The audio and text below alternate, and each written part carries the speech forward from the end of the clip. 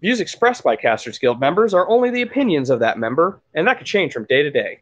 Guild members may use mature language, but that in no way means they are mature. Listener discretion is advised.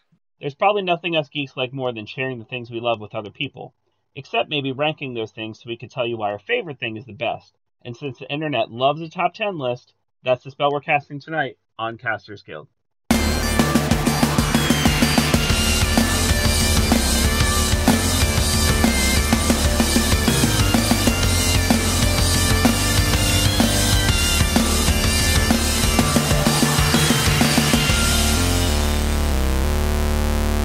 Thank you for tuning in to tonight's episode of Casters Guild. I am your guild master, Rick Perry, and ranked number 3 on the top 10 internet personalities you'd like to invite to your backyard barbecue.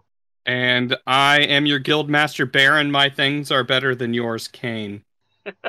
And tonight, we're telling you why our things are better than yours. No, but in all seriousness, like we say at the beginning of every podcast, the opinions you hear tonight are solely those of the person you hear speaking, and those can change from day to day. So let's go over those opinions, shall we? I shall. So we don't claim to be experts on anything, but we are big old geeks, which means there's a lot of things that we like. And it wasn't that long ago that I was on Baron's Twitch and somebody was talking about their favorite movies and stuff. And I was like, you know what? I think our guild members would like to hear what our favorite stuff is. And I think this episode, more than any other episode, we'd love to get some discussion going. Listen to this episode. Come hang out with us on Discord. Tell us why you agree with our picks. Tell us why our picks were wrong and what our picks should have been. And yeah, I think we're going to kick it off with top 10 movies. If we have to. Baron, I think you were saying, I think we both did the same thing where we put like our favorite at the top of the list and then the rest of them are in like no particular order, but they are our top 10 favorite.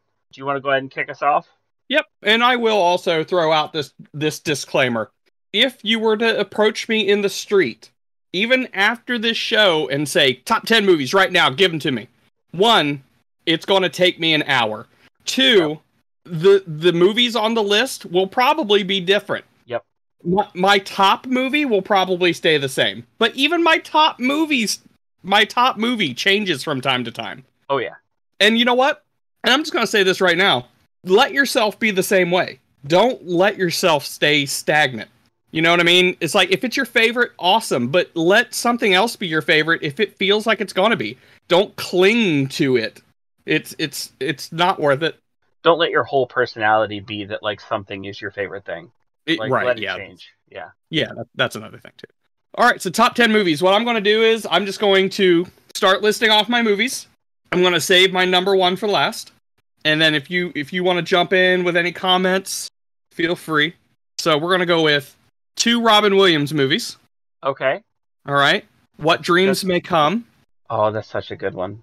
Such a good movie, right? Yes. I recently watched, do you know who Corridor is? The special effects guys? I don't. Well, you should check them out sometime. I've been watching them for years. You may have seen something of theirs and just didn't realize it was them. Oh yeah, absolutely, probably.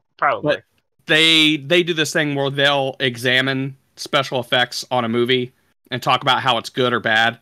They had some pretty shitty things to say about this movie. I mean, that's fair. Which is a shame because I thought it was great. Specifically when he was walking through the field and slipping on the flowers and smeared them like an oil painting. Oh, yeah. I was like, that was beautiful. What? Anyways. And then the next is going to be Hook. Okay. I forgot all about Hook until this moment when you mentioned Hook. Yep. Hook's amazing. That was actually one of my sister's favorite movies when I was growing up. So I saw it like all the time because she played it on repeat. That's fair. Now, I will say that I could probably have chosen several Robin Williams movies, but these are definitely my top 2. Next is Pan's Labyrinth. Okay. All right. Love that movie. I will say anybody going into that expecting any kind of Greek mythology fun times, you're not going to get it. It's, they call it Pan's Labyrinth, but he's really just a fairy creature. So, yeah, but it's great. I watched that movie for the first time and did not get what I expected at all. And because of that, I didn't like it at first. Also, I was kind of only halfway paying attention to it, which isn't good anytime you're watching a movie in a language that isn't your native language. So upon second or third viewing, though, I could definitely appreciate the movie. Yeah. Fun fact, it's actually also my nephew's favorite movie and also inspired him to learn Spanish. Oh, that's super cool. Yeah. Next is Gladiator with Russell Crowe. Wait, I'm sorry, I had a brain fart. It is Russell Crowe, right? Yeah, absolutely. Okay. For some reason, I'm like, wait, that's not his name. No, it is. It's Russell Crowe. Loved that movie. It was definitely like when I was younger, when it first came out, that was like my man movie. Like that's what I. And then, I realized that, it was my man movie because, it's kind of like how I identify, like, as a man. Like, as a man, my level of masculinity is measured by my family. My love for my daughter, my love for a paramour that I may have. That is how I define myself as a man. And that's what that movie was about. They took that dude's family away, and he was like, all right, well, guess people gotta die. So. Fun fact, when I was in, I guess, middle school, early high school, I was super into making AMVs, animated music videos. And while Gladiator obviously is not animated, one of the first fan-made music videos I ever saw was a drowning pool music video set to Gladiator. Like, they took scenes from Gladiator and said, let the bodies hit the floor. And nice. That kind of kicked off. I was like, you know what? I think I want to do this with anime. And that was like the reason I started making AMVs. Nice. I always loved AMVs. My favorite one was 9 Inch Nails, Perfect Drug, set to Fully Cooley.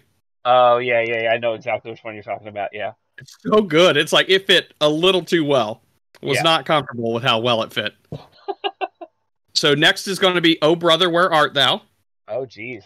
So it's that's one of those, the exact opposite of Pan's Labyrinth. I went into Oh Brother expecting one thing and got Greek mythology. Yeah. Okay. Yeah. Yeah. That's a heavy hitter right there. Mm-hmm. So good. It was so good. It was surprising. Yeah. And that actually may be why it's one of my favorite movies. If I went in expecting it to be that way, it may not have had that big of an impact. But, it's huge. So good. Next is American Werewolf in London. I was waiting for the werewolf. Waiting for a werewolf. Little known fact, as someone who likes werewolves, loves werewolves, not a lot of great werewolf movies. That's true. I could probably count on one hand the amount of werewolf movies I've seen, and out of those, probably even less are like, oh yeah, that was a good movie. Right. As a matter of fact, American Werewolf in London, I think last time I saw that movie, I was probably in like elementary or middle school, and I don't remember a thing about it. Like, I might as well say I haven't seen that movie. Yeah, it's so good, so good. Best transformation scene out there. All practical effects. American Werewolf in Paris did not do it justice. It was all dumb stuff. So, next is going to be Young Frankenstein. Okay. That was definitely great. Before I'd ever seen it, my dad used to talk about it. And this is when I was little. And he would talk about it. He'd think it's funny. Mm-hmm. My dad, like, I'll say my dad had juvenile humor. But I will also say that when I first heard him talking about it, he was in his early 20s. Yeah. And it's funny to think of your parents back then. It's like, oh, but you're my dad, you know what I mean? You're wise and you're old, and then you're like, oh shit. I'm in my 40s right now, and I'm way less mature than I'd ever envisioned my father in his 20s. Right. When he laughed about this movie, when he talked about it, it was always at the knockers joke. Okay. Right? Where Terry Garr was getting out of the carriage, and he says, "What knockers?" And she's, "Oh, thank you, doctor." So that was his favorite part. Whereas mine is where they're down in the basement and they're going through the different heads. Oh, okay. Yeah. It was such a good combination of jokes because he gets to the end and he busts out with that song and they're scared the crap out of him. And then they get to the end and he says, Igor, Frederick. Oh my God. Oh. I think I was watching Gene Wilder talk about it, and I'm pretty sure it was Young Frankenstein. It might have been a different movie, a different Mel Brooks movie, but he was talking about wanting to put a song and dance scene in it, like a long song and dance scene in it. I think it might even be the one you're talking about right now. And Mel Brooks had told him, no, it can't go in. And so he sat there and fought with him on it for like 2 hours until he was red and blue in the face. And then Mel Brooks was like, okay, it's in. And Gene was like, why? If you're just going to let me put it in, why'd you make me argue with you for like 2 hours? And he was like, well, I knew if you'd argue for it, then it was worth doing. And that if I'd have said no and you just said, okay, then it wasn't worth doing. So that's fair. I'd like to think that they had a really good friendship and like he just knew that about him or something. Yeah. So yeah, that's good times. The next one I wouldn't recommend our younger viewers to watch. This was a movie that I used. I enjoyed the movie. I love, as fucked up as it was, I love Roman history and, ancient Rome and stuff like that. But I would play this movie if there were people in my house that, maybe I didn't know too well, or, we were just getting to know each other, and I would pop this movie on just to see if we would get along. I don't do this anymore because I realize that could be pretty problematic. Caligula. I don't think I've seen it. It's Caligula. It's, oh my gosh, I am blanking on a name, which is embarrassing because he's a big name actor. Malcolm McDowell. Good Lord. Malcolm McDowell. I had Roddy McDowell stuck in my head. He's a completely different movie series. But Malcolm McDowell, do you know who that is? Probably not by name, like if I saw his face. Oh yeah, if you saw his face, you'd know. He was in A Clockwork Orange. Oh, okay, yep, okay, yep. So anyways, it's about the Roman Emperor Caligula. And if it helps tell you the level that this movie was at, Penthouse helped produce it. Oh, okay. All right. So, yeah. There's a level of sexual content that I was not expecting. Right. I mean, did it manage to get an R rating? Like, was it ever released in theaters, or did they just like not bother rating the thing? They released a cut that was R rated. Okay. So like a theatrical cut, and then there's like the director's cut, which is unrated. Even the theatrical cut was pretty lurid. Oh yeah. You can get away with a lot in R, but there is a line that is crossed eventually. But I will say that even with all the porn, it's actually a pretty good movie too. I mean, if you've ever read up on Caligula, he is not right, and this captured it pretty well. But yeah, it's a good movie. Next is Princess Bride. Oh, such a good movie. God, yeah. I really need to read that book. Like, I know that movie is based on a book, and I need to read it too. There's a giant bookstore near Nashville called McKay's that's actually getting some traffic on the internet right now. Like, I think I've come across like 3 different TikToks where people were visiting Nashville and they went to McKay's, and they've always got copies of it in there. So I need to just pick up a copy and read it because the movie is so good. Oh, I'm sorry. Going back to Caligula, I completely forgot. Let me name off 2 more people that are in this movie: Peter O'Toole and Helen Mirren. All right. Okay. Quite a cast. Shocked, I tell you. Shocked. But yeah, so I definitely agree. I have to read Princess Bride. The movie, though, it's such a good story. Mm-hmm. And it's told in such a good way. Like, you could watch the okay, you know what? I'll tell you this. If anybody's out there like, oh, I like the book better, that's fine.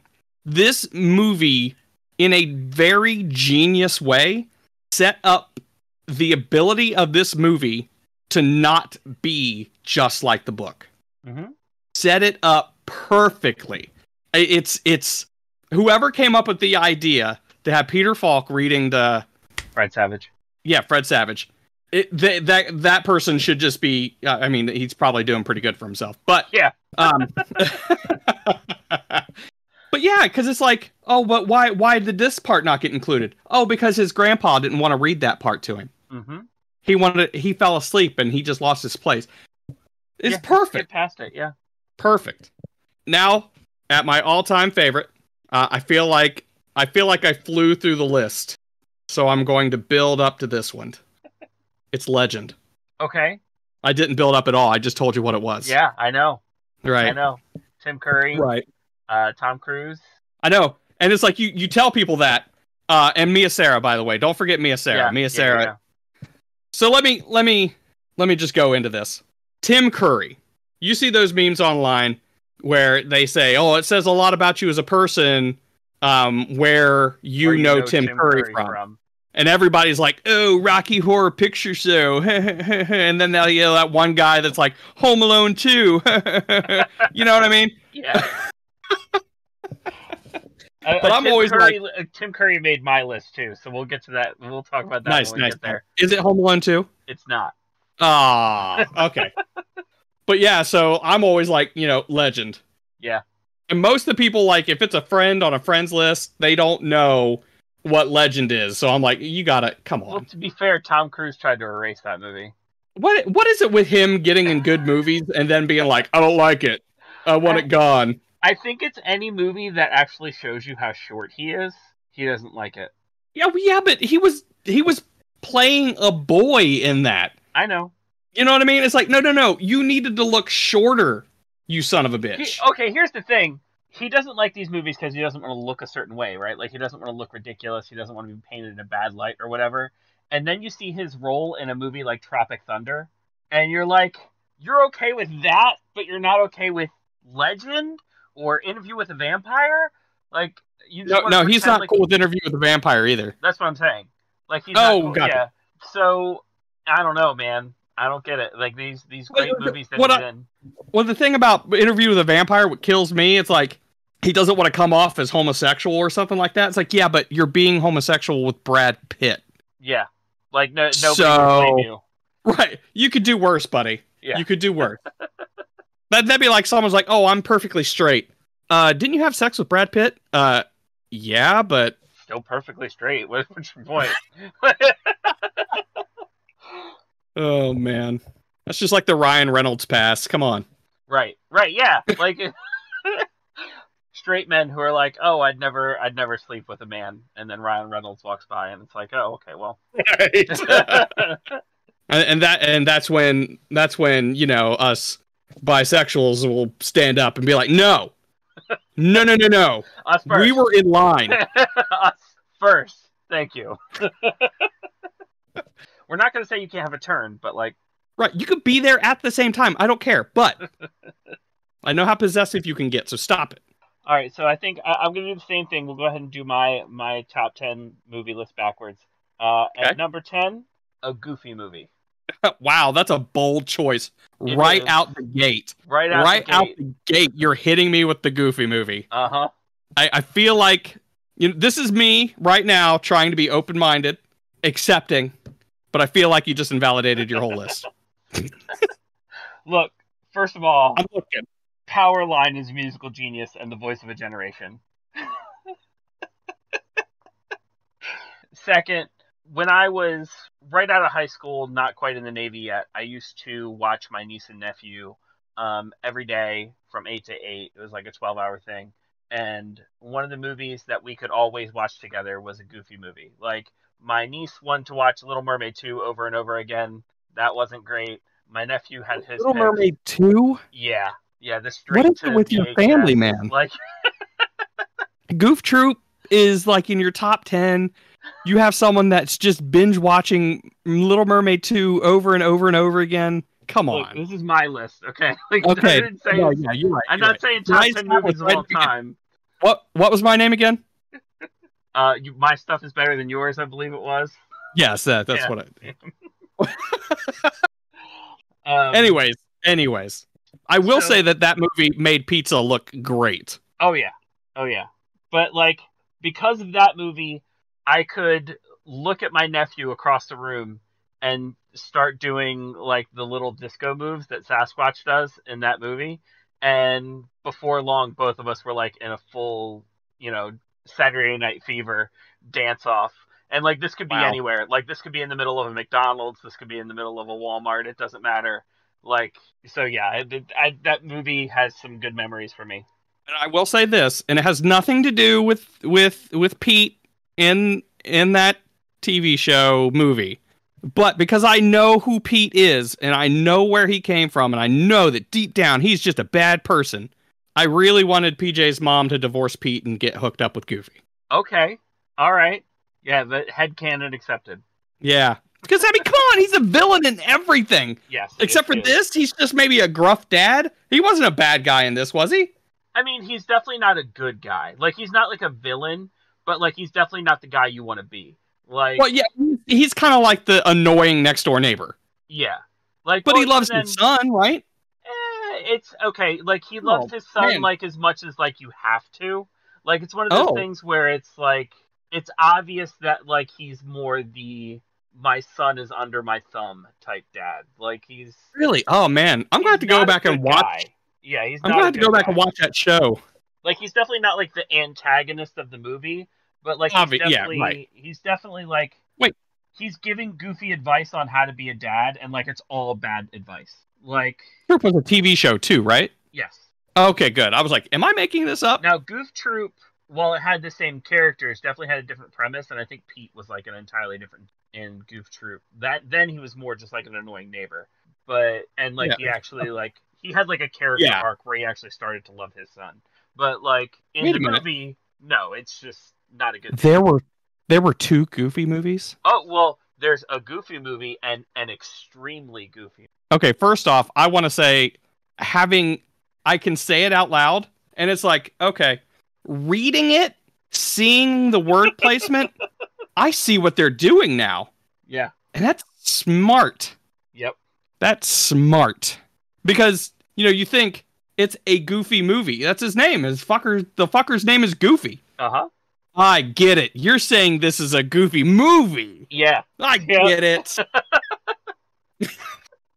Yeah, that's like the whole thing. Like, if you see the opening credits, it opens just says a movie, and then like the word Goofy comes and inserts itself in like a goofy way, and it's like a Goofy movie, and okay, all right, wordplay. I feel like I'm going to have to come back, watch the show again, all 1 seasons of it. Yeah, it wasn't great. The show wasn't great. The second movie wasn't awesome. The first movie, though, really enjoyed, and Powerline makes it for me. If I'm not mistaken, the Goof Troop came at the butt end of like the golden age of Disney cartoons, did it not? Yeah. Golden age meaning like DuckTales and like Chippendales Rescue Rangers and stuff. Yeah. Which, let me tell you, I didn't see one male stripper in that show at all. I didn't understand it. I don't like it. They were there, they just weren't stripping. Like, this was their day jobs. Got it. Yeah. Mm-hmm. All right, so next on my list. Hopefully, I try to be a good ally. Hopefully I won't get a whole lot of hate for this, but I'm going to put... Oh, hold on. Time out. I'm going to put another disclaimer on here. Anybody listening to this right now, we are of the age that we watched a lot of stuff from the 80s and the early 90s. A lot of stuff that we watched back then definitely hit in a different way. Yeah. It was a lot funnier back then. And we were also a lot younger. We are carrying over these loves and stuff over to our more adult lives, and sometimes we haven't seen this since we were kids. Yeah, we just remember that we love it. It's a nostalgia thing. Yeah. If there's anything problematic that we say in these things that we love, please just bear with us. If you want, get in the comments, remind us, hey, that was a little racist. And I'd be like, you know what? You're right. Yeah. You're right. All in the Family was a little racist. Understand that the things we like about it are not those things. Correct. But I put a couple series on some of these lists, so I'm going to throw the whole series out there and then tell you what's my favorite of that series. I put Harry Potter on my list. And I know JK is a bit of a turf. I'm not saying I enjoy her as person or I share her views, but those movies came out when I was a kid. I grew up with Harry Potter, as in, like, we were around the same age, like the character Harry Potter and I were around the same age as those movies came out. And I'm doing my best not to support anything going forward, but you can't take those memories away from me and then enjoyment away from me. Yeah, I mean, I'm always going to enjoy Harry Potter on Christmas, but guess what? I'm going to pirate it every time. Yeah. And of the Harry Potter movies, I'm going to say Goblet of Fire is my favorite. You mean the one where Dumbledore shook him like a baby? Yeah, it goes a little nuts. Yeah. And it's funny, too, because when I first watched that scene, I had read the books. And I first watched that scene, I'm like, I don't think that's how that went in the book. No, not even slightly. It very clearly states that that's not how it went down. Yeah. The whole trials thing, it was very role-playing game, very video game to me, where it's like, oh, you have to complete this trial. Now you have to complete this trial. How are you going to do it? How are you going to figure it out? So I love that whole movie and the book, of course. Yes. Yeah, I completely agree. My next one's going to be Sound of Music. That has Nazis in it. It does. They're not painted in a very positive light, though, I will say, in the movie. Well, that's for the best. Yeah. I'll say Indiana Jones and the Last Crusade almost made it onto my list, so they don't paint them in a very nice light in that either. No, not at all. Rightfully so. But I've always loved musicals. And I think Sound of Music, maybe Chitty Chitty Bang Bang, was my favorite musical. Honestly, I was struggling between those two, like which one was going to make my list. And I wasn't going to put them both. That's okay. You hate Dick Van Dyke. I get it. I love Dick Van Dyke. But no, it's just Sound of Music was like one of my first musicals. I honestly don't remember which one I saw first, because like this is when I was like 3, 4, 5 years old, and I used to watch those movies on repeat and sing along to all the songs. It's a really good time all around. Yep, I had a movie like that. Almost made the list, but I didn't because I haven't seen it in a long time. So I was like, maybe I shouldn't. But the original Pete's Dragon. Oh, okay. Yeah. I wore that tape out. By the way, anybody listening now, back in the day, we used to watch movies on tapes.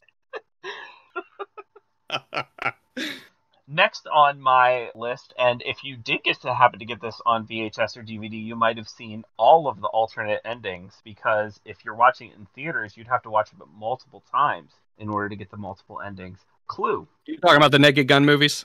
No, I'm talking about Clue. Oh, okay. But Clue has, like 5 or 6 different endings? And if you watch it on VHS or DVD, you get to watch all 5 endings back to back. And that's the Tim Curry movie that made my list. Nice. Not a lot of people choose that one either. Yeah, I always choose Clue. I'm like, that. I love that movie.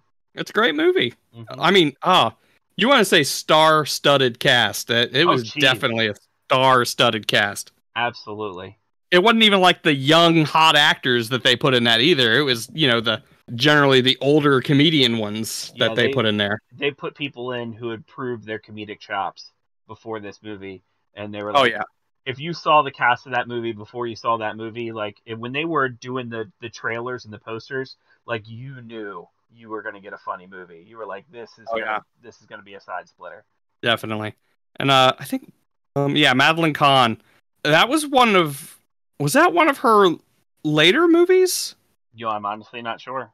Madeline Kahn, by the way, also in Young Frankenstein. She would have been in... Holy crap, what? Never mind. My bad. Holy crap. Wow. Lots of stuff. Yeah. Holy crap. There we go. Well, I will say, wow, Clue came out in 85? Yeah. Get out of here. You know what?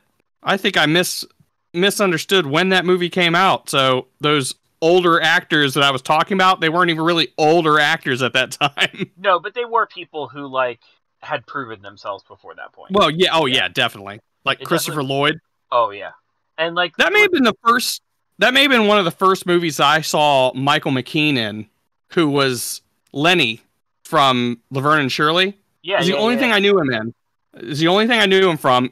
I watched a little bit of Spinal Tap, wasn't a fan of it, so I didn't take note of any of the people in it. To find out that all of Spinal Tap are really well-known comedians, including Michael McKean. I'm like, what the fuck?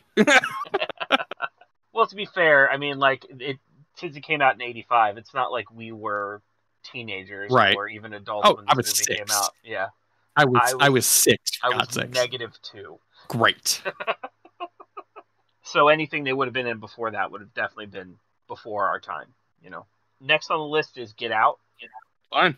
I don't normally get into a lot of horror movies, and that's because I'm the kind of person, if you watch a movie with me and you let me talk during it, I'll ruin the movie for you, even if it's my first time seeing it, because I like to puzzle things together in my head, and I'm like, oh, this is going to happen before the end of the movie. And I've seen a lot of movies, so I got a pretty good idea of how things go in movies. And so when it comes to horror movies, a lot of times I can't be scared by them because I know something's coming.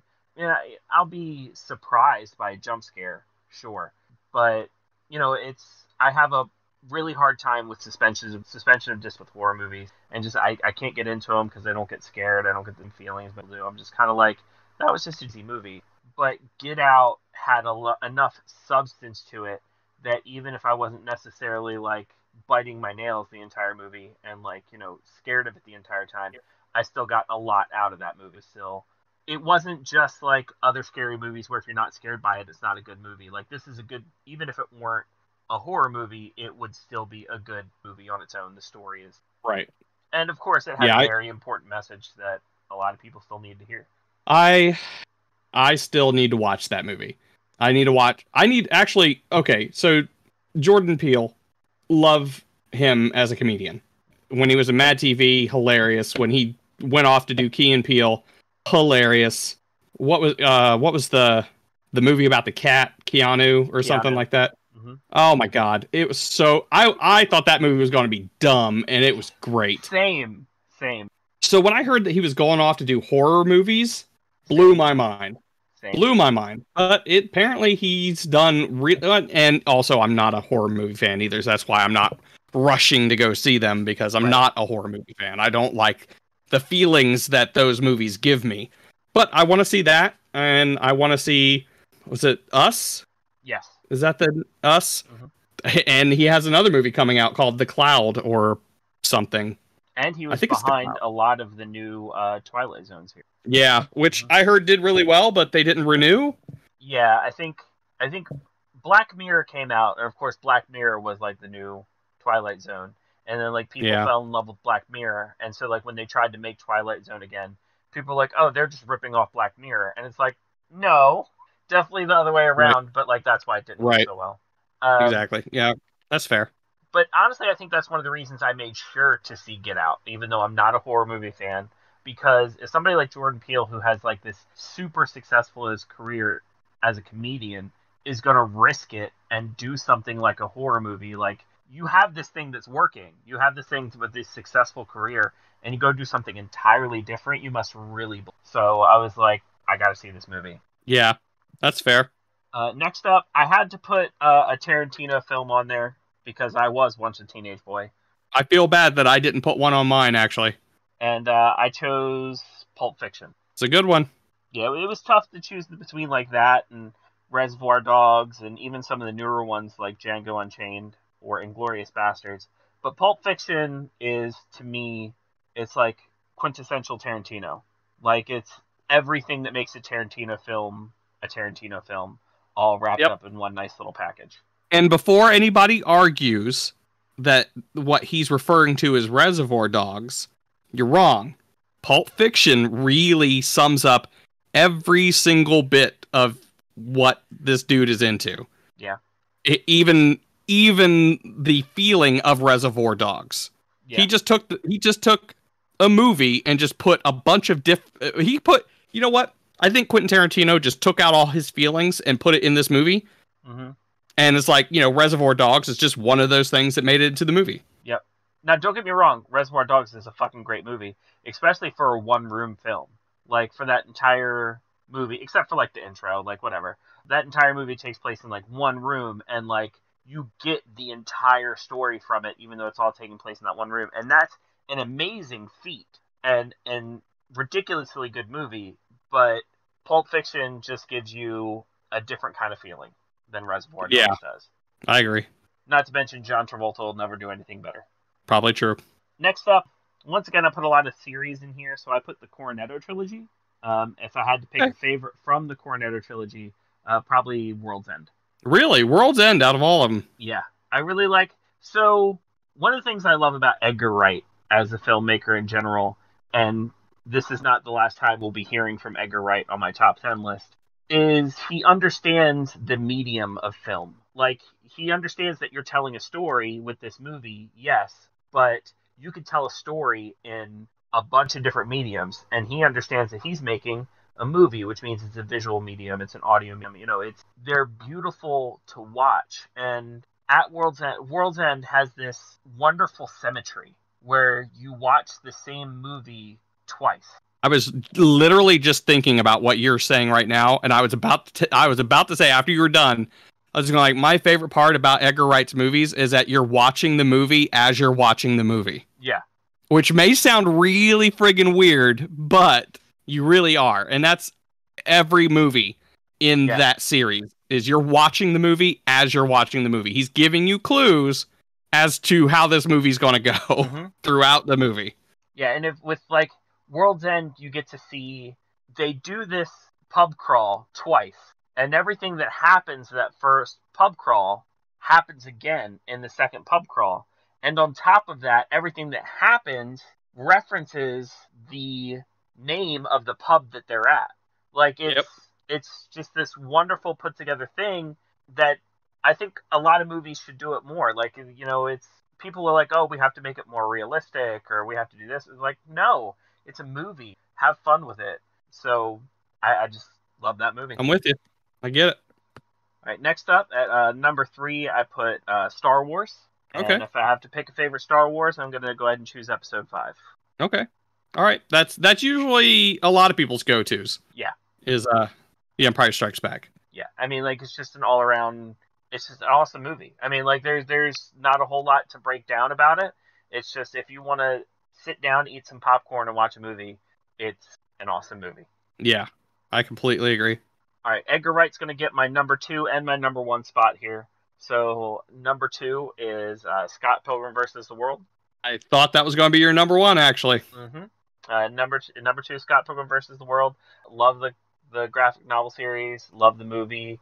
Just a nice little love letter to video games and that entire indie music culture. And once again, Edgar Wright just really has fun with the visuals and the music and makes everything match up. And it's fun. It's a whole lot of fun. Yeah. And then number 1, Baby Driver. Have not seen Baby Driver. So I'm assuming it's about an infant that is driving around and saving people, or am I just thinking of Transporter? God damn it. Yeah, Transporter. That's Transporter. Oh, okay. Yeah, okay, yeah. My bad. Baby Driver, I won't give away too much if you haven't seen it, but I would recommend watching the movie with headphones if that's something that you can do.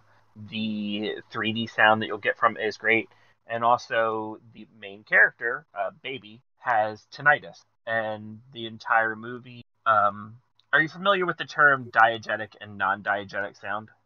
No. Okay, so diegetic sound in a movie is sound that both you can hear and the characters can hear. So, if a song is playing on a radio in the movie, both you and the characters hear that song. Non-diegetic sound is stuff that's background music, like the soundtrack, things that the characters obviously aren't hearing, but you are. Mm-hmm. Almost everything in that movie is diegetic sound. It's practically a musical, except nobody sings. But everything in that movie happens to the beat of the song, to the melody of that song. Really? Yes. It gets wow. There's even a firefight in that movie, and all the gunfire happens to the beat of the song. That's crazy. And auditorially, the entire movie takes place from the point of view of Baby, the main character, who has tinnitus, which is a disability that I myself have. And if you watch the movie with headphones, anytime the music stops, you can hear it. You can hear the ringing in Baby's. And for anybody who doesn't have tinnitus, it gives you an idea what that it's like to have tinnitus, to where like the music stops and you start to hear the ringing, and the only thing you can think is, oh my God, please bring back the music, which is what a lot of people with tinnitus feel like when they hear that ringing. Gotcha. So not only is it a beautiful movie, but like it touches me personally in a way, because it's the main character has the same disability that I do. So, however, I will say, I'm not sure if you could call him the antagonist. He is the antagonist of the movie. One of the antagonists of the movie is played by Kevin Spacey. So if that's the kind of thing where you don't want to support Kevin Spacey right now, or if... Well, I don't think he gets money from that anymore. Yeah, probably not. I think he got his money and he's done. Or if you're the kind of person who Kevin Spacey is your trigger for you, just even like seeing him in a movie like that, maybe stay away from that. Is a good point. But yeah, that is a good point. So yeah, I think that's a pretty solid list. I don't think we didn't overlap once. Mm-mm. Not once. And I'm betting that we could probably have done an easy top 20. Yeah. As a matter of fact, I didn't put any martial arts movies. We talked about that one so much. We're almost an hour in as far as recording time. So like we might want to start moving through these a little bit faster. Well, the next one will be kind of fast, because we do have a video game episode coming up, and we do talk about video games an awful lot. Yeah. So I'll go ahead and go first. If you got any questions or comments or something, jump in. And when you go, I'll try not to interview you after each movie. So my first one is going to be I know I've said time and time again that the Nintendo 64 is pound for pound the best video game system ever made. Mm-hmm. I only have one game from it on this list. WrestleMania 2000. That's an interesting one to choose if you're only going to put one. Right. But this also has a lot of sentimental... in fact, actually, I mean, a few of these have sentimental value to me as... You know what I mean? They're my favorite games. I'm not saying that they're the best games. I'm saying that they're my favorite games. So WrestleMania 2000, loved it. Great times. We would just make characters. We had a whole rosters of characters that we made, and then we put them on autopilot and let them wrestle, and we'd have whole tournaments. Yeah, that's pretty cool. That was fun. Star Wars Knights of the Old Republic 1 and 2. Those are solid. Mm-hmm. You want to talk about role-playing games? That's how role-playing games are done, right there. That's one of the first games, I think, if not the first game, where you could like actually make choices, and the choices that you made actually affected the outcome of the game. Right. That really set a tone for a lot of games. Mm-hmm. Warcraft 1 through 3. Okay, yeah. I did not put any MMOs on this list. Right. But Warcraft 1 through 3, amazing. 1 and 2 could be essentially the same game. Yeah. 3 was definitely different, but it still had the same feel. If I had to choose, though, Warcraft 2 was probably my favorite out of all of them. I played a lot of 3. 3 was good. Mm-hmm. 3 was essentially it was just the prequel to World of Warcraft. That's all it was. Yep. Next is going to be Subnautica. I've recently started playing this game, and I love survival games, as I've said, but I don't like playing with other people, apparently. So this is a solo only survival game, and it's great. Next is, and this came really close to being my number one, but the original Final Fantasy. Yeah. Like the first one, Nintendo system, original Final Fantasy. Loved it. If you want to hear more on our thoughts about that game, we got a whole episode on it. So Whole episode. Next is going to be Donkey Kong, the arcade version. Loved it. Again, sentimental value. Sure. Next one, you're going to be familiar with this game. Also, another Star Wars game on my list. That's saying a lot. Jedi Fallen Order. Oh, love that game. Love that game. Mm-hmm. Love it. So good.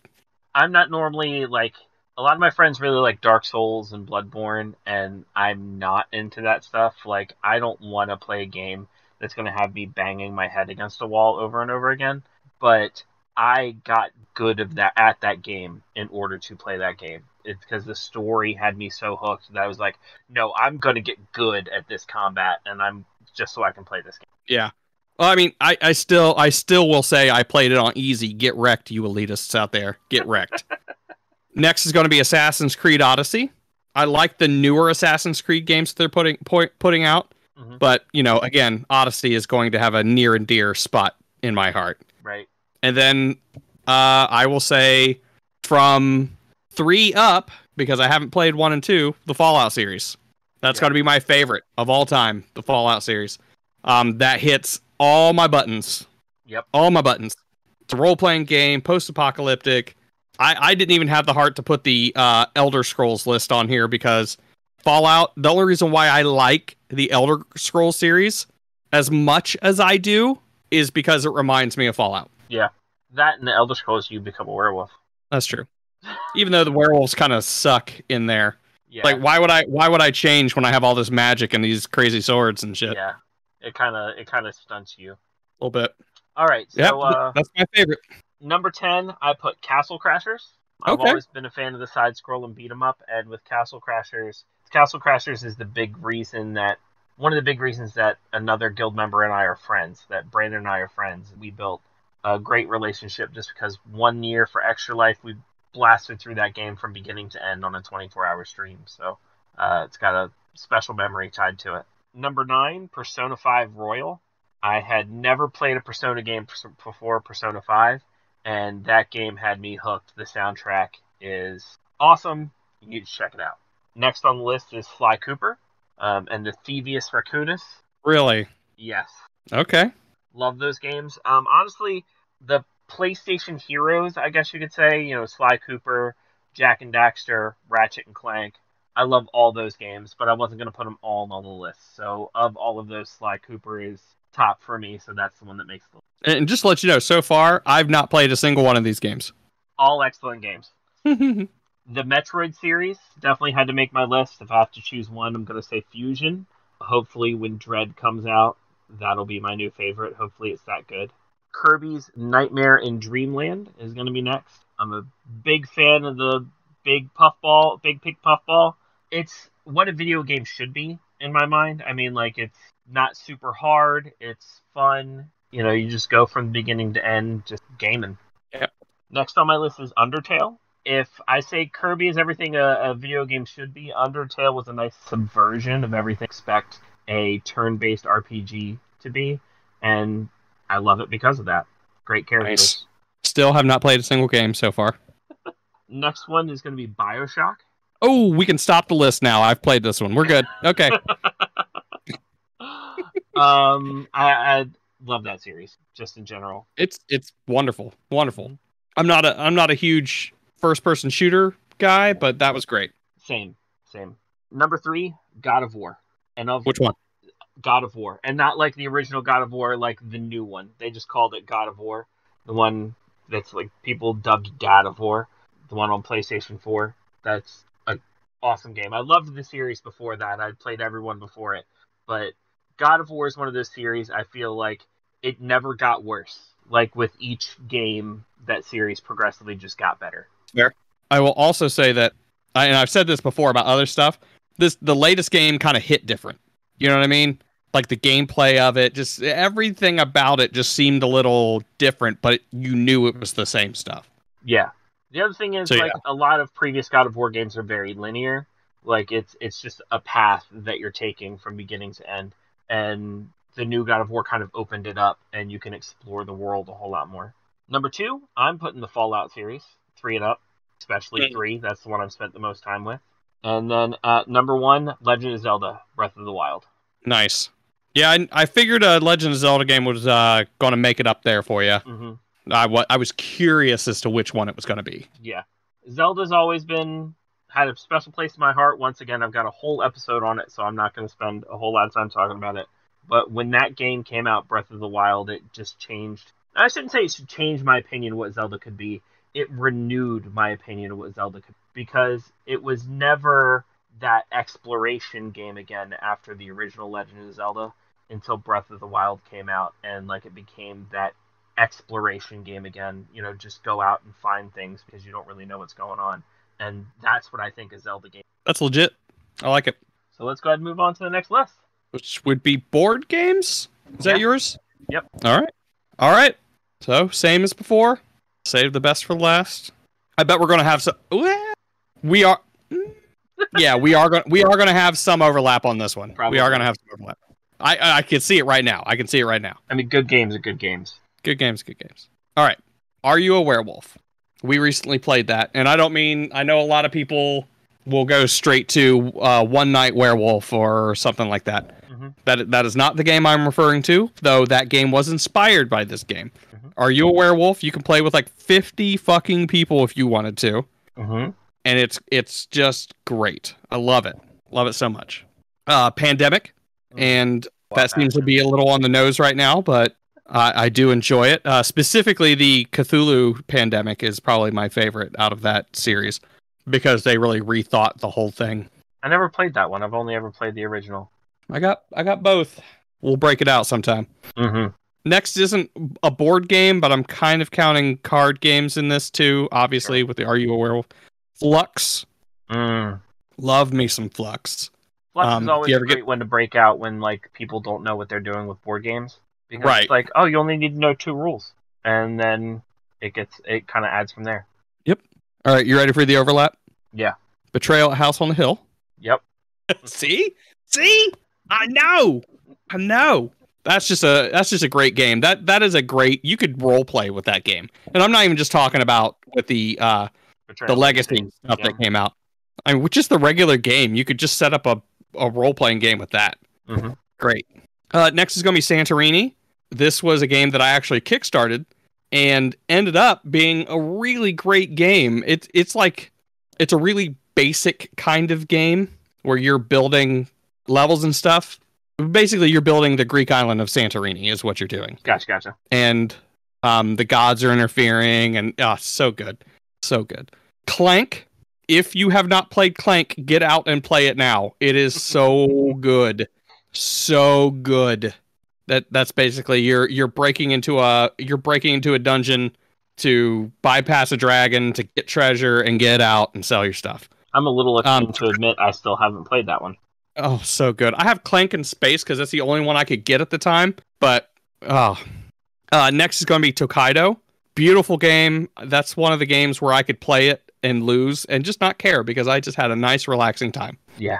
Next is going to be Mysterium, which is depending on my mood. That is my sometimes favorite game. Sure. Depends on my mood, though. I think it also really depends on who you're playing with. Like, you really have to have a link with the people you're playing with for that game. Yeah, I mean, I wasn't going to say that. But... Next is going to be Dead of Winter. Oh, such a good game. Such a good game, right? Mm-hmm. And then my all-time favorite. Can you guess what it is? It's Red Dragon Inn. Oh, God damn it. I was like, I feel dumb for not being able to think of what it is. And then you said it, and I was like, of course it's Red Dragon Inn. Of course it is. Again, if you haven't, as long as you're not guild member Michael Stewart, rush right out there and play it now. It's great. You know what? Play it in between your D&D sessions. You'll really appreciate it. You know another thing you could do? Make up your own characters. Mm-hmm. Use the cards. Use whatever cards you want. I get it. It's going to be hard to make your own card decks and everything like that. But you know what? Make your own characters. Use your characters. Choose a deck. Mm-hmm. They have a deck for each class, essentially. Mm-hmm. So, yeah, go for it. Even monks. Yeah, believe it or not. Even monks. Do the thing. All right. Ball's in your court. All right. Number 10, I'm going to go with Munchkin, specifically Munchkin Apocalypse. I know you said you weren't a fan of that particular set. Fucking hate you.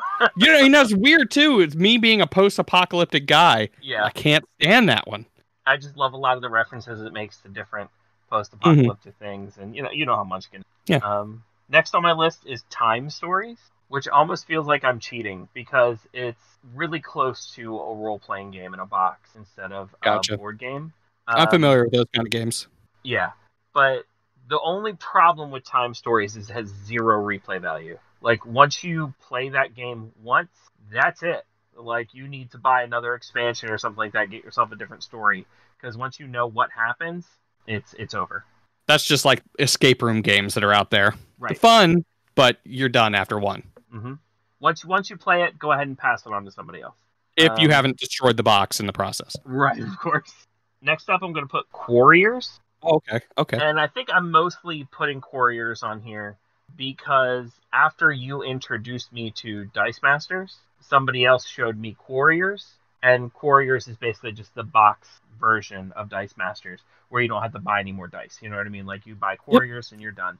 But I will say, if you are listening to this and you like Quarriors, go check out Dice Masters. Yep. A collectible version of Couriers. Next up, I put Drop Mix on my list. You're looking at me like you don't know what it is.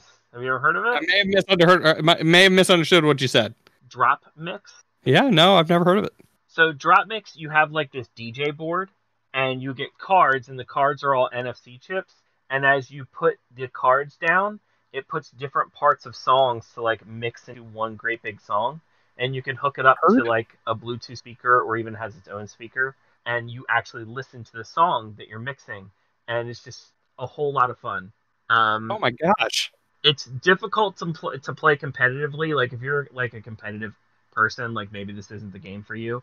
It's more about, it technically has a competitive, like there is a winner at the end, but like it's more about making these songs with your friends. It's cool. I get you.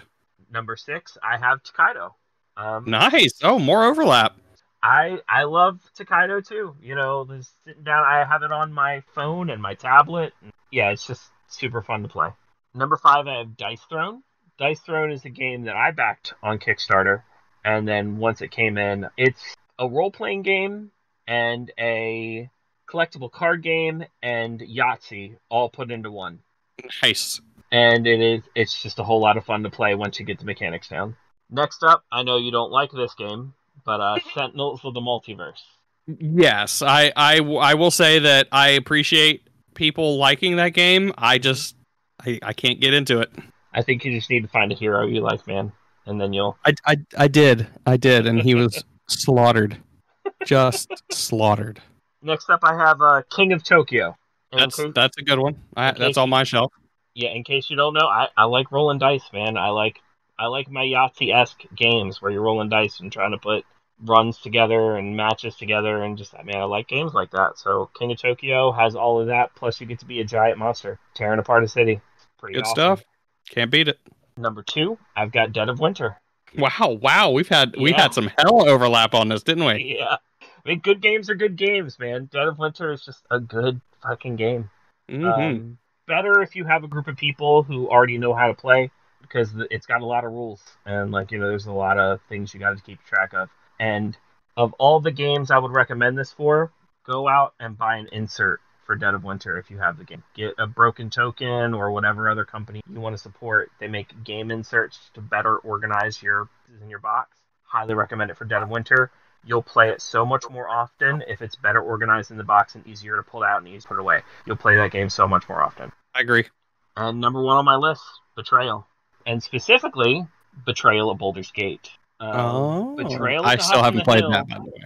Betrayal at House of Hill is an awesome game. I've talked about it a lot, but Betrayal at Baldur's Gate takes the same game and puts a D&D flavor to it, and has some changes to the rules that I think makes it a better game, to the point where some of the changes I've actually taken back to the original Betrayal, and I'm like, we play this game this way now. So yeah, it's a great game. Okay, yeah. I definitely recommend anybody getting out there and playing that one. All right, so next on the list is superheroes. We're still doing top 10s right now, right? Yep. All right. So we're going to go ahead and start out with my honorable mentions, and that would be any of the teen superhero teams. Young Avengers, Young Justice specifically. I love both of them. And Jimmy Woo. All right, so don't laugh. He's a magician. He is. He will be Sorcerer Supreme someday. Jimmy Woo will. I would be mad if he wasn't. Right? All right. So we're getting into the meat of my list. Hercules from the comics. Okay. Prince of Power himself. Amadeus Cho, who I think is the 8th smartest person in the world. He's also a Marvel Comics guy, who also eventually became the Hulk. Oh, and, yeah. Oh, yes. Mm-hmm. And let me tell you, I like the Amadeus Hulk better. Okay. I just think he looks cool. Yeah. Next is going to be Valkyrie, specifically from Thor Ragnarok. I can see that. Yeah, I get very specific, by the way, in my superheroes. Valkyrie from Thor Ragnarok, because Valkyrie from the comics was kind of boring. They really put a spin on Valkyrie in the movies, making her in the beginning an alcoholic, which let's talk about the level of alcohol that she would have had to have drank to be as drunk as she was all the time. Oh yeah. I also I have a headcanon of her and the Hulk going out to the bars after a big fight. I feel like it puts a whole new meaning to the term "drink like a fish." Like she would literally have to like drink fish tanks worth of alcohol. Unless the alcohol in trash can world hits different, you know. Maybe some who knows? foreign wine is just way different. Yeah. Next is going to be Nightcrawler from the comics. Oh, good pick. But I will also say also from X2. Yeah.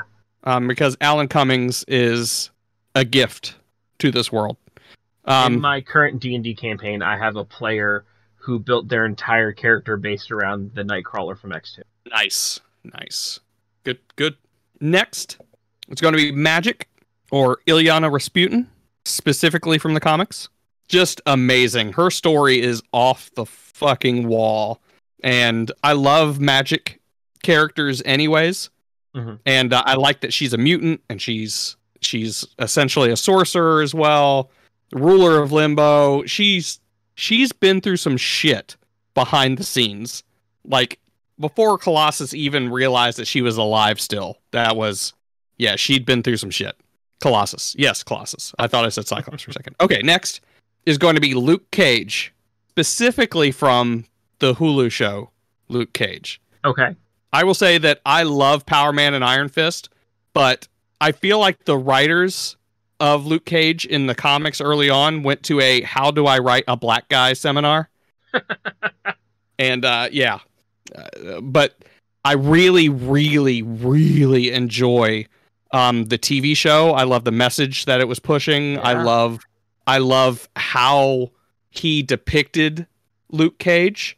I even love how he tried his damnedest to make Iron Fist look good. Good on him for trying. Love it. You gotta love it. Next is going to be Ant-Man, specifically Scott Lang from the movies. Okay. I've never been an Ant-Man fan, but then they put Ant-Man in a movie and they give me things that I can relate to. And it's like, oh, also it's Paul Rudd. Yeah. Hollywood's vampire. Leave it to Disney to take a bunch of Marvel characters that like nobody cared about and make them everybody's favorite Marvel characters. To be fair, it started out, Disney didn't have anything to do with it. Yeah. Because Disney didn't do Iron Man. Right. And nobody gave a fuck about Iron Man when it came out. Or no one gave a fuck about Iron Man before he came out. Right, exactly. But then they made a movie and it was just like, what? And then Disney was like, what? Yeah.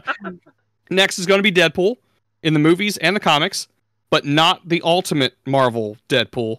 He can fuck right off. Next is going to be Thor. Now, I do like his movies, don't get me wrong. Mm-hmm. But I prefer the comic version. The comic version of Thor is amazing. They definitely let him be a god in the comics. And then my all-time favorite, Spider-Man, Peter Parker from the comics.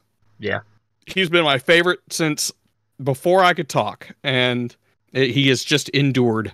And because of my love for Peter Parker, I love the ultimate Peter Parker that they did. Mm-hmm. I love Ben Reilly. You know what? I am about to change my vote to Scarlet Spider, Ben Reilly, but that's only because I like his costume. Yeah. But I love him. I feel like they got some inspiration for that costume for the Homecoming costume. Oh yeah. Oh yeah, definitely. But I mean, because of my love for Peter Parker, I love Miles Morales too. Yeah. Amazing character. I think everything associated. I almost feel like I relate to Miles more because I love Peter Parker. Because Miles is a fan of Peter Parker, like I am a fan of Peter Parker, and that is something I find relatable about the character. So it kind of goes hand in hand. Yeah, that's fair. Yeah. I mean, yeah. I think that's maybe why I like the Young Avengers, because they started out and they were fans of the original Avengers. Yeah. They were fashioning themselves after the original Avengers. So I can definitely feel that. But yeah, there's my list. All right, my list is going to be a little different because I don't read comic books. And it's not because I don't like comic books. It's because... it's very specifically why I specified in those, because I knew that you didn't really get into the comic books too much. But for our fans at home, it's not because I don't like comic books. It's because I looked at all my other geeky hobbies and all the money I was spending on them, and I looked at how much money I could be spending on comic books, and I was like, you know, I'm just not going to get into this one. I'm just not going to start this one and save my wallet. Totally fair. So number 10, I'm putting Captain America. Everybody loves good old boy in the good way. You know what I mean? Like, he is a homegrown superhero with it, depending on the version of the character, none of the problematic stuff behind it. You know what I mean? Like, he's just a good guy. He's the best version of a kind of person you can be. And we always called my granddad our Captain America. So like there's that reminder as well. Yeah. Number 9, I'm putting Thor. And for me, it is the movie version of Thor, because that's the one I know and love. Ragnarok is fucking awesome. Number 8, I put Saitama from One Punch Man. Just being able to subvert all of those shonen tropes, and the dude just wants a challenge. I'm with it. I will say, I didn't consciously avoid anime, but it did pop up into my head, and Midoriya almost made it into my list. Yeah. Well, because speaking of Midoriya, number 7 on my list isn't Midoriya, but from the same series, I got Fat Gum. Okay, yeah, that's cool. A big fluffy boy, and I love him. Hell yeah. Number 6, I put Cole McGrath from the Infamous series. Oh, nice. Yeah. Oh, nice. Love me. Nice. Okay, you went a different direction on that, and I like it. Yes. Well, that's the thing. I was like, if I'm going to do a top 10 superheroes, I'm not a comic book guy, so I'm going to pull superheroes from all over the place. I'm just realizing you're cheating. You're adding to your other lists. Kinda, yeah. Number 5, I got the Teenage Mutant Ninja Turtles. If I have to pick one, it's Donnie. Okay. Number 4, Kick-Ass. Okay. From the movies, just because I haven't read the comics. From what I understand, it's a pretty similar character either way. Yeah, it's similar enough. Number 3, Batman. Bruce Wayne, Batman, because he's the goddamn Batman. Fair. And all of my friends who like really love the Batman know I give Batman shit all the time because they love Batman, and it's fun. It's because you love him. Yeah, but I do love me some Batman. Hell yeah. Number 2, Black Panther. Fuck yeah.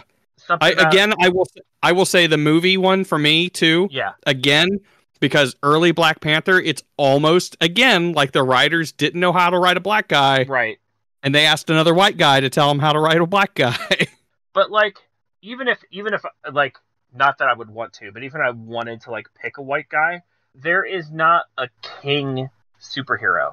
There's not like a superhero who's out there who's the king of his country, who's a good king to his people. Not counting the underwater guys. Right, of course. You know what I mean? Like, and even then, like, Aquaman can kind of... anyway. I mean, okay. Namor is also a bad guy. Yeah, I get it. Okay. Kind of a dick. But Black Panther, just the fact that he is the whole king of his country, yet is still a protector of his people, and just is all about what's the best for my people. That's just awesome to me. Totally. Definitely, yeah. And number 1, Spider-Man, specifically Miles Morales. And like I said, I think it was Peter Parker all the way up until I met Miles and started. I'm trying to think of when the first time I met Miles was, and it might have been in one of the Ultimate Spider-Man video games, or it might even have been a comic book. But I've always loved Miles. The new movie he was in, the Into the Spider-Verse, awesome movie. If you haven't seen it, get out and see that movie. Fucking awesome. Also, the newest Spider-Man game. Oh yeah, great game. Also, anybody out there, and believe me, I've done my fair share of fielding these people in real life. If you just don't like Miles because he's not Peter Parker, let me just tell you one thing. Peter Parker would want you to love Miles Morales. Yes, he would. Okay? So why don't you do us all a favor? Get on the Miles train. Yes. And love Miles with us, okay? He's an amazing character. He is a different Spider-Man. He is not trying to be the same Spider-Man. Mm-hmm. I know his name is Spider-Man, but he's a great character. Get on board. Okay. Not to mention, he's coming. I mean, like, he's coming to the MCU. I don't know when. I'm not going to say it's going to happen in his uncle's already here, or whatever. But like, yeah, he was already mentioned. He was mentioned. He's coming. That was not just a cameo, like a thing to please. Like, he's coming. Yep. All right. On to TV shows. Yes. Again, I'm going to start this out with honorable mentions. Reading Rainbow and Mr. Rogers' Neighborhood. Oh my God. Okay? I feel bad for not having Mr. Rogers' Neighborhood on my list now. Like, oh, they were vital and essential to my formative years, and they are still special to me. I don't even care that they're old. Let your kids watch this shit. It's great. And if you haven't seen that, you've seen the movie with Tom Hanks? Yeah, so good. Like, I saw that movie at just when I needed to see that movie. When I rented it from a Redbox, I was having a really shitty day. Watched that movie. Yep. Waterworks. So good. Yep. All right. Here we go. Brooklyn Nine-Nine. Almost made my list. That's a lot of my funny... honorable mention right there is Brooklyn Nine-Nine. Yeah. Funny stuff is my way to go. I'm letting you know now. Funny stuff is my way to go. Don't look for anything deep and meaningful into my stuff except for my honorable mentions. Next is going to be Good Eats. Oh, okay. Definitely that show taught me how to cook. Yeah. Next is going to be Supernatural. That show is older than my daughter, which is weird to think of. It's not on my list, but I just started watching Supernatural very recently. Like, I'm still in like season 2 or 3. So like could very well make my list in the future. Yeah, I will say that seasons 1 through 3 were just dog trash. So just kind of stick with it. Next is going to be What We Do in Shadows. Oh yeah. Again, you're just going to get a bunch of funny stuff from me. So next is going to be Psych, which is probably such a good show. I forgot all about Psych. the best. It is the best Sherlock Holmes adaptation out there. Okay, you remember the guy we did our Star Trek episode with? Yeah. I almost started a Psych podcast with him before I started this podcast. And is Psych on your list? It's not. Oh wow. I'm terrible. I'm terrible. Wow. Gus would be disappointed in you. He'd get over it. He would. Next is going to be my car the Blueberry. Like I have a blue hatchback. I still call it the Blueberry. Yeah. But is Psych on your list? God damn it. It is now. Next is going to be The Mandalorian, because I think they got it right. Yeah. They finally got it right. Next is going to be a little show from way back in the day on HBO called Rome. Never seen it. Can you guess what it's about? I would assume Rome. You're right. Yeah. You're right. It's a great movie. A lot of people in there that you'll recognize doing stuff now. Mm-hmm. A couple guys got their starts there, and one of them was the Punisher. Oh, okay. In one movie. Don't get excited. It was just one of the movies, and it wasn't that one. Not the Dolph Lundgren one. The one after Thomas Jane. Anyways, yeah, it wasn't great. Next is going to be Adventure Time. Good stuff. Adventure Time. Next is going to be Star Trek, and on my list I wrote all of them. Fuck it, even the Orville. I'm counting it. It counts to me. I mean, we talked about that on our Star Trek episode. It counts to me. It counts. Oh, and I put a note in here. I said, TV shows have essentially been my whole life, and I hate that I am reducing it to 10. That's fair. It was a tough one for me, too. Like, let me say that my parents weren't the let the TV babysit him kind of thing. Mm. I had to fight for every hour of my TV time. Ooh. Why don't you go outside? How about you shut the fuck up? I didn't ever say that. Don't tell my mom or dad that. I didn't say that ever. Hopefully they're not out loud. I didn't say it out loud. Anyways. Believe me, one of the big things about being an adult, I've said this when I was a kid. One of the big things about being an adult with me, I can watch TV whenever I want. That was a lie. So my all-time number 1 favorite, Mystery Science Theater 3000. Good pick. Thank you. All right. Number 10, Doctor Who. I almost put it at number 9 just so I could say you don't skip 9. But nice. Doctor Who, love that show from beginning to end. I still love it. I'm actually watching a lot of the newer episodes now that I have an HBO Max account. And yeah. Number 9, Happy Days. Classic. Nice. It's an old show, but used to watch it with my grandma. It's just good memories tied to it. Not to mention, that's where the term jump the shark comes from, is Happy Days. And It really does jump the shark at the exact point where they jump the shark. So you don't have to watch it after that. Number 8, I put The Mandalorian. Because you're right. They got it right. They got it right. I can't stress that enough. They got it right. And I don't mean they got a show right. No, they got Star Wars right. They got it right. I have spoken. Avatar: The Last Airbender. It's an all-around great show. Yep. I will say that I only have one animated show on here. I could have put so many fucking animated shows on here, including the latest Masters of the Universe, which if you haven't seen it, you should rush right out and see it. It's catching a lot of crap, but it doesn't deserve it. Why? Because it's about Tila. Yeah. I love the people that are like, why call it He-Man? They didn't, dumbass. Yeah. They call it Masters of the Universe. Tila's a Master of the Universe. Mm-hmm. Every person that had a action figure, which is all Master of the Universe ever was a big fucking commercial for toys. Mm-hmm. Get over yourself. Every person that got a action figure was a Master of the Universe. Mm-hmm. You know what? I want an Orko episode, and I want you people to shut the fuck up while I'm watching it. I would love an Orko episode. They did him right, by the way. It was great. The next on my list, when I was growing up, there was a block of Nickelodeon cartoons that raised me. I only wanted to put one on here, so I struggled as far as which one it was going to be. I put Hey Arnold. Okay. Yeah, it's a great show. It's a great show about found family, and that's important to me. So. Yeah. People need to realize that you can find your family. Next on the list, Rick and Morty. There's a lot of good reasons to watch that show. The fandom is not one of them. I know. I almost didn't put Rick and Morty on the list because I'm almost ashamed to admit that I'm a Rick and Morty fan because of a lot of the fandom. But yeah, I do love that show. Number 4, Community. Dan Harmon is hanging out in my list. I still need to finish that. Oh, so good. You've at least seen the D&D episodes, right? Oh, yeah. There are 2 D&D episodes that are very good. Yeah, I need to get on it. Number 3, Cobra Kai, which was a YouTube premium show initially. Now it is available on Netflix. Fuck, I was not expecting that show to be as good as it fucking was. I have still not gotten on board yet. Oh I my God. started. I know. I started watching it because I happen to have a YouTube premium account, and I'm like, let's just check this show out. And Tiff and I sat down and watched it, and we were like, oh my God, that was really good. Another episode? Yeah. And they were like, okay, maybe one more episode. We got to be at work tomorrow.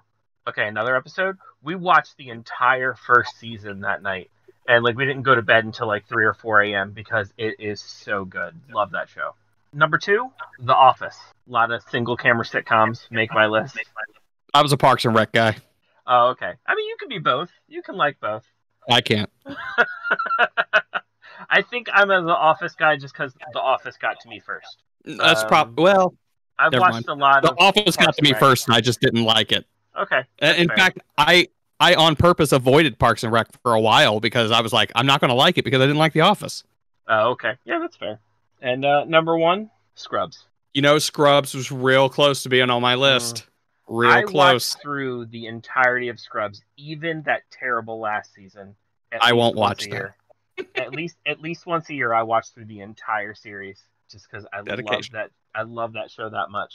Not to mention, a lot of my favorite nicknames came from the fact that I was in the Navy, so people call me by my last name, and Scrubs. And you put those 2 things together, and a lot of my favorite nicknames for myself came from that because everybody knew me as Perry. So people called me Pear Bear, and oh my gosh, I loved it. Good. You know what? I think we're doing pretty good. I think these are solid lists. Yes. Yeah. These are solid. If you've not checked out stuff that are on our list, and I've already I'm gonna check out stuff that was on your list that I hadn't seen. So check out the stuff that's on our list, man. Please do, and please share with us your list, please. Yeah, please. Yep. Get on our Discord. I put a post up.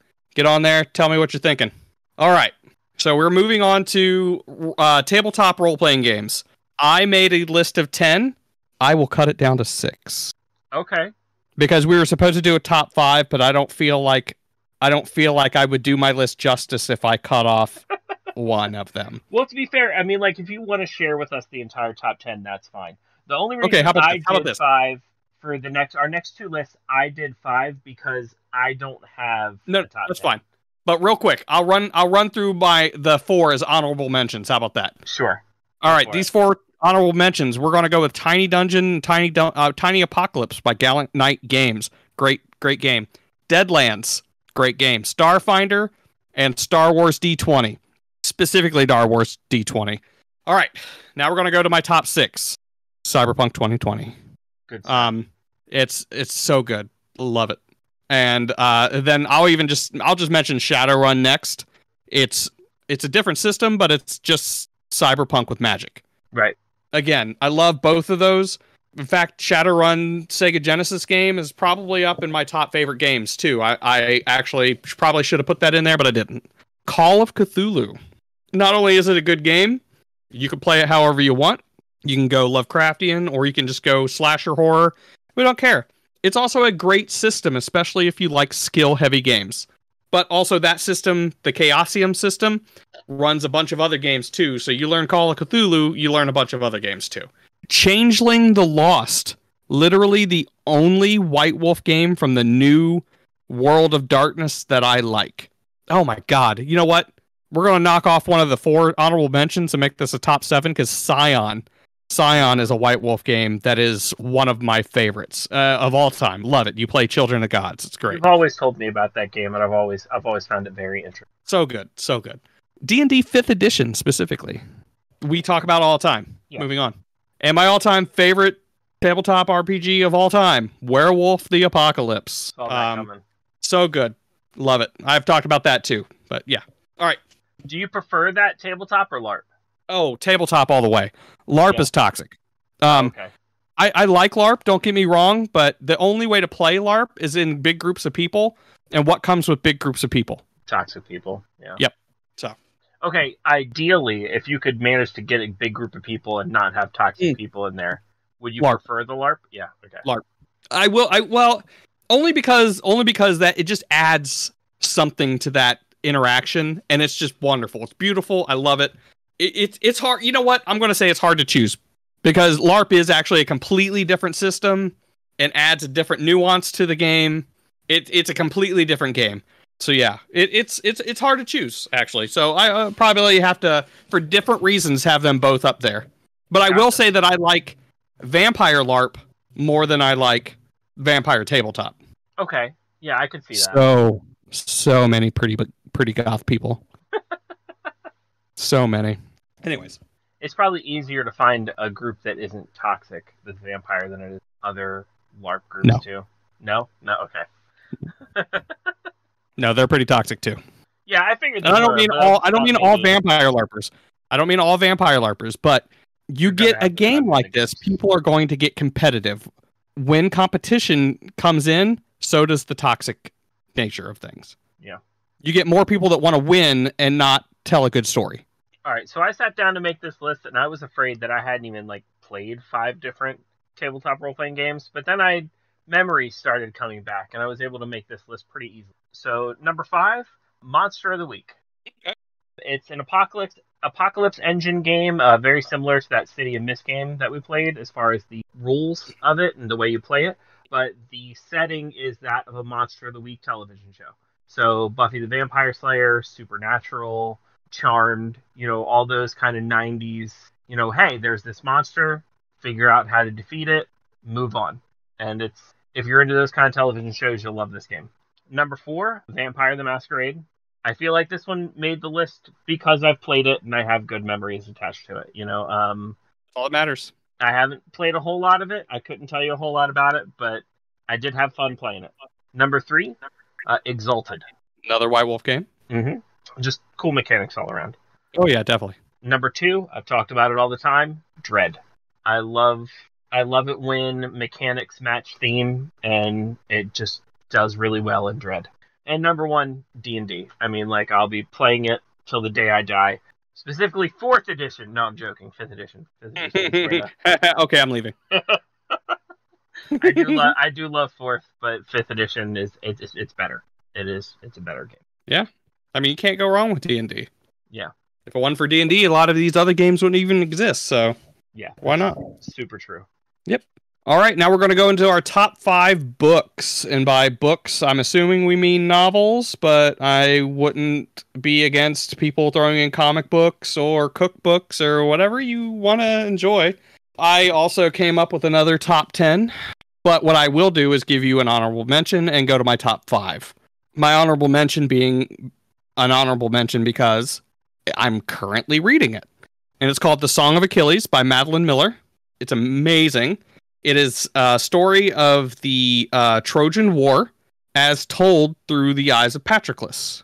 Well, I say about the Trojan War, but it's essentially the life of Patroclus as told through the eyes of Patroclus. Great. It's great. I haven't finished it yet, so no spoilers. So we're going to go to my top 5. Ready Player One. Oh, good stuff. Nothing like someone my age reading Ready Player One and getting a huge kick out of it. It's nostalgia bait, and I don't care. Oh, it absolutely is. Absolutely. The Hobbit, specifically from the Lord of the Rings trilogy. I would even go so far as to say the Lord of the Rings trilogy wouldn't even make it in my top 10. American Gods by Neil Gaiman. Love that book series. Next is the original Dragonlance Companion series. So the Dragons of Autumn Twilight, Dragons of Winter Night, and the Dragons of Spring Dawn. Is that right? Spring Dawn? Yes, because then next is Summer Flame, but we don't count that one. So yeah, those first 3 books, love it. They really started my love in D&D. And then finally, my all-time favorite book series ever is the Dresden Files series by Jim Butcher. That's another one of the books that I thought started out great, but once I went back and reread them, it definitely had a rough start. I don't think he had a good grasp on where the story was going to go at first, but man, once he hit his stride, it was great. All right, number 5 for me is going to be The Name of the Wind by Patrick Rothfuss. Very interesting magic system in Name of the Wind. Kind of makes me wish there was a tabletop role-playing game based on it. Knowing Patrick Rothfuss, at some point in time there might be.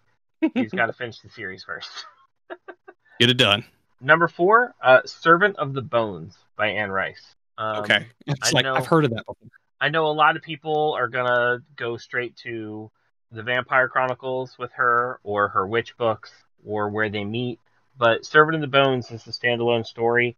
I suppose it takes place in the same universe. I mean, it could, but it just a really good story. Number 3 for me is going to be Harry Potter. Once again, not saying I support JK, but the memories of those books aren't going to go away anytime soon. Just remember, guys out there, if you want to read those books, there are plenty of ways to get those books that don't involve going to Barnes & Noble and buying them. Yep, you don't have to give her the money. And if I have to pick a favorite from the series, it'd be Half-Blood Prince. Number 2, Ready Player One. I knew we would have some overlap there. Yeah. Ernest Cline, I think, probably is a little problematic too, but once again... Oh, definitely. You can see the underpinnings of his problematicism. Yeah. Is that? Yes. You know what?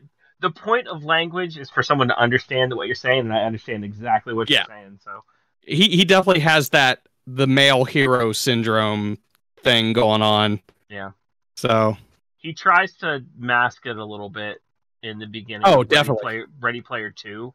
Like he's. I haven't read it yet. Oh yeah, there's a spot where he's like, "Oh yeah, I'm cool with everybody. Like I'm not problematic at all. Males, females, everything in between. Like yeah, it's cool." And it's like, trying a little hard there, buddy. Yeah, it's not a bad series. It's not. It's in my top 5, so I'm not trying to say but if you just gloss over some parts, it's good. Like you know, you can debate. Yeah. Well, I mean, like even the one part where I don't know.